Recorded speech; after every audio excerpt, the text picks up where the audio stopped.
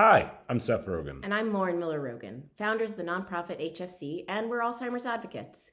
We want the brain and life community to know That 4 in 10 cases of Alzheimer's may be prevented by living a brain-healthy life, and that is an amazing statistic. we both try our best to follow HFC's 5 brain health habits each day by eating right, getting deep quality sleep, exercising, taking care of our emotional well-being, and cognitively stimulating our brains. Learning something new is the best way to stay cognitively fit. In fact, we took up pottery recently, a skill that we have continued to hone throughout the pandemic.